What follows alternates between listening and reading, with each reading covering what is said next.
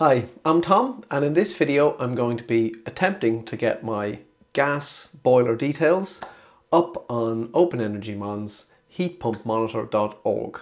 For those of you that don't know, heatpumpmonitor.org was set up by the team at OpenEnergyMon, and it's essentially a way for heat pump owners and heat pump installers to share the details about their heat pump installations. So they're using the data that's been gathered by the OpenEnergyMon system, and if you so choose, you can simply apply to have your heat pump put onto this list. So it gives a little bit of information, so it'll tell you whereabouts it's located. If the installer is listed, that will go up there. It'll tell you what training perhaps that the installer has had. So you can see, like, we've got the Heat Geek here, or the Heating Academy Northampton. It tells you the type of heat pump it is, the make and model, the size, and then how long it's how long the data window is, and the COP that's coming out of that particular heat pump. You've also got information, maybe they've done a YouTube video on it or a beta talk podcast episode about it. And then you can drill in and look at the individual detail. Now, they also group this data by different categories. So they've got this kind of top of the scops, which is the seasonal coefficient of performance. And that basically orders them by the scop, the highest obviously sitting at the top of the table. They also then break it down to how much energy they're putting in per meter squared of the property, for example. And then they also have a list that's done by cost. So you can see here they're paying 1.6p per kilowatt hour. And the highest is down here where they're paying 11p per kilowatt hour. Now, inclusion on this list is entirely optional. As I've said, you essentially, once you've got your data up on OpenEnergyMon, you can essentially submit a request to have your heat pump included in this list. So why would I be trying to get a gas boiler up on a heat pump website? Well, it all started with a tweet I received over the weekend from the illustrious Mick Wall, who basically said Tomas McGuinness has a heat meter on his gas boiler and he has OpenEnergyMon and Shelly monitoring. I've met Mick at the installer show in 2023. He's a really great guy, very generous with his time, so I have a lot of time for him. He's very helpful.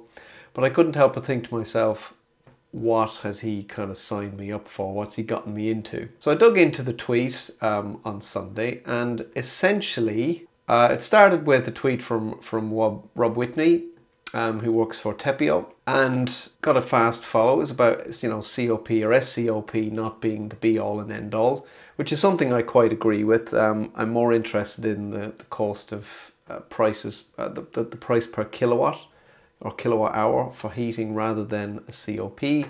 But the COP is very useful for comparison. And essentially David Falcon then of Falcon Heating, he came back and said, oh, why don't we just have a theoretical best boiler install up there as well, so that it gives an even better baseline for people who might be considering a heat pump, because they can see, well, a heat pump is at 500% efficiency versus a boiler which might be at 80 or 90% efficiency. Rob then suggested, well, why don't we actually just get one of these heating systems up on there? And Glyn Hudson, who basically is part of OpenEnergyMon, he's one of the founders, he said, well, we'd need somebody with a heat meter and the electrical monitoring and a smart meter. And Mick obviously follows along to my shenanigans with interest, basically put me forward. I think he kind of volunteered me for this in a way, which I'm happy about. So I reached out to Glyn and asked him what would be involved. I've got a heat meter installed in my system, and I've done a video on that. I had that installed a few months ago. And then probably a couple of weeks ago, I installed a Shelly Plus PM Mini to monitor the electrical consumption of my sort of heating system. So that's monitoring the consumption of the boiler and all the associated pumps and valves. And I've done a video on that as well. I also have an OpenEnergyMon, needless to say. I've done a video on that too, and that's just currently monitoring electricity. I've got nothing else connected into it. I haven't really had the time to play around with it yet, so I've got a couple of clamps in there and I kind of loosely set up some monitoring. But none of the heat meter data is going into my OpenEnergyMon box, and none of the boiler electrical consumption data is going in either. So they're all managed separately. The heat meter has its own Raspberry Pi, and that's logging directly to Home Assistant, and the same for the Shelly Plus Mini PM thing. That's also logging directly into Home Assistant. Glyn said, no problem, you can set up an integration within Home Assistant that will export that data across into OpenEnergyMon as a set of feeds. And once you've got those feeds set up, you can then put those feeds into the heat pump app that's inside the OpenEnergyMon platform. So I'm going to give that a go. I haven't done this before, but I had a quick look at the documentation and it's clear what I need to do. I'm not exactly sure how to do it, but I'm going to give it a go. So if you follow along, I'm going to essentially set this all up with starting with Home Assistant, and then I'll work through getting the data across into OpenEnergyMon, and then I'll figure out how to get that from OpenEnergyMon into the heat pump app, and then we can figure out how to get the heat pump data public. Now I realize it's not a heat pump, it's a gas boiler, but I'm hoping that once I've got the data exposed, Glyn can do something to indicate that it's not a heat pump, that it's actually a boiler. I mean, technically there's on the dashboard itself, there is like a rating and a source. So I'm going to leave all that to Glyn. He's the man to do that.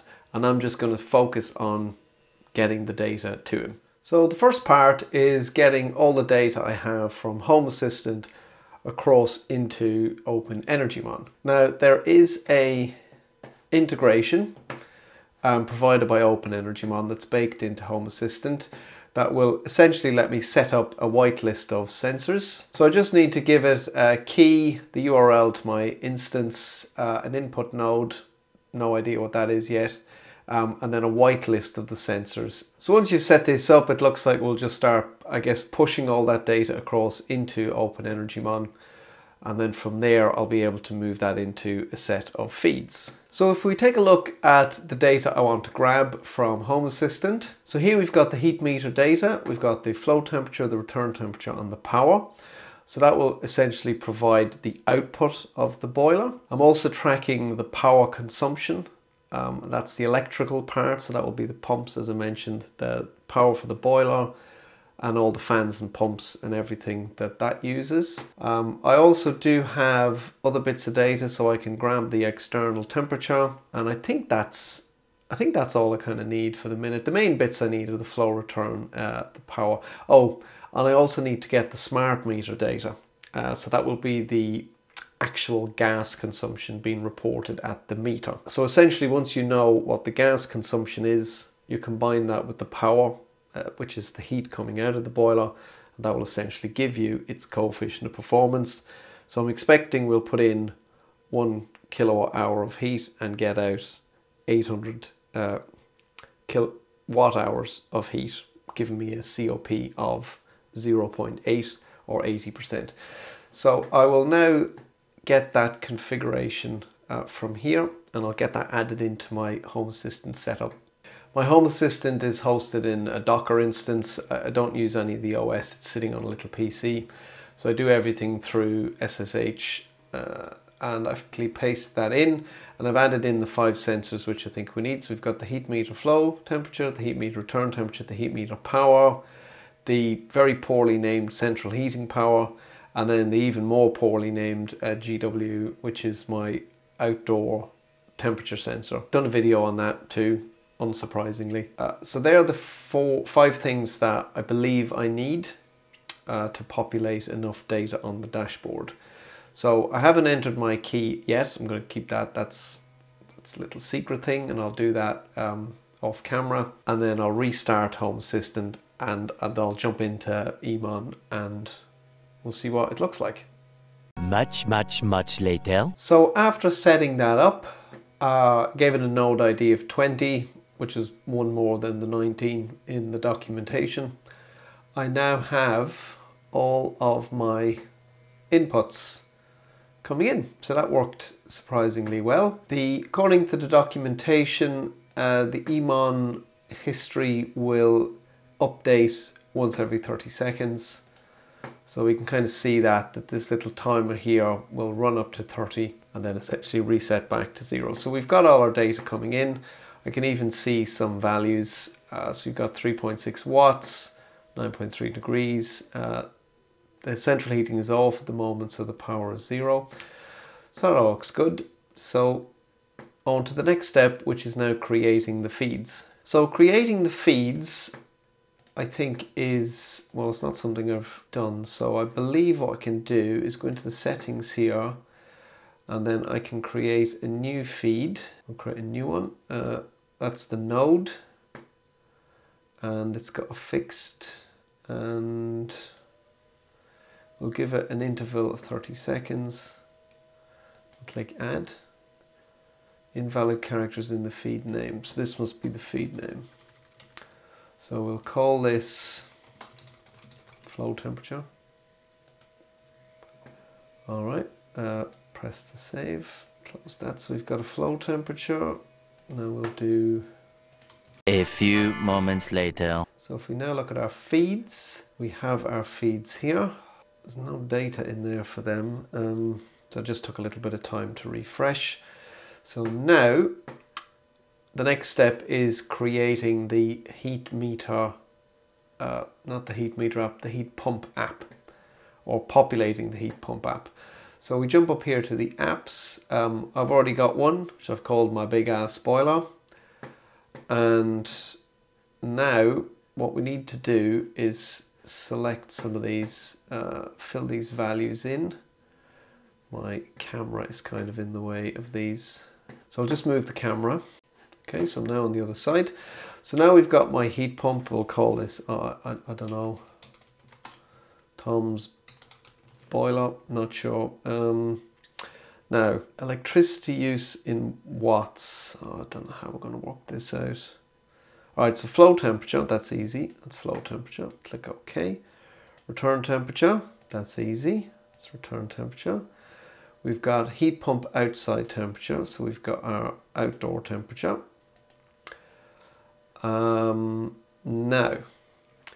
Now we've got heat output, so that's fine. So that's going to be boiler power.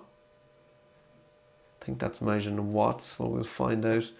Don't have a cumulative heat output in kilowatt hours yet, and I'm not sure about the heat meter. So I'm going to need to go back to Glyn, I think, a little bit on this, because obviously I have electrical power, but that's not really the same for a boiler. And I need to fill out the rest of this stuff.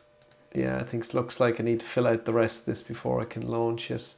So I'm going to reach out to Glyn now, and he can tell me and give me some advice on what I need to fill in for this. So whilst I was waiting for Glyn to come back to me, I decided I would just add some more data in. So I've pulled in the rest of the data that I think is useful, or at least it's being looked for on the heat pump app. So I've added in the boiler heating temperature, so that's the desired flow temperature from the boiler. I've added in the call for hot water, the call for heating. I've added in the average internal temperature. So that's essentially the room temperature. It aggregates the temperatures of all the rooms in the house and gives you an average. And then I've also put in the flow rate, which I think it's used when it's calculating the power, but it's interesting to see by itself.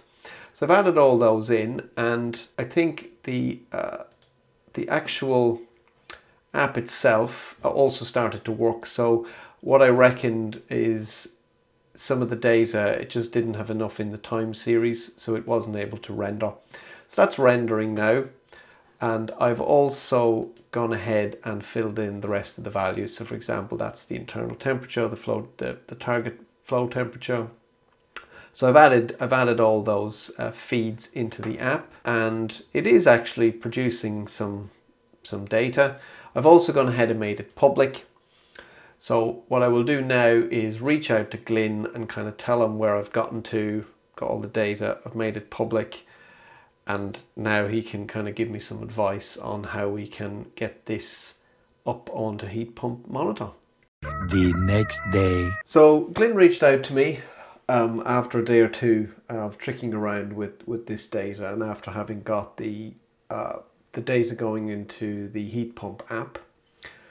Set up a WhatsApp group between myself, himself and Trystan Lee, which is another one of the co-founders of OpenEnergyMon, and we sort of worked through the problem of trying to figure out how to get the data across. What I didn't really understand was how my local instance related to the hosted instance of OpenEnergyMon. So Glyn sort of explained how the feeds work and how we would need to be syncing the data back and forth. Given that that was some extra complexity and I would have needed to set up a cron job and other bits and bobs on my own Raspberry Pi, my own kind of Emon base, we decided that it might be simpler if my Home Assistant just published the data directly. So I already had an account set up at emoncms.org, which I wasn't really using. So I was able to take the key and simply change the URL for that.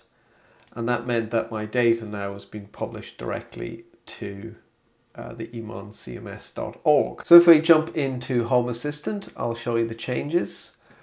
So essentially, I've pointed the emoncms history integration out directly at emoncms.org using my key for my account up on the cloud. Same input node.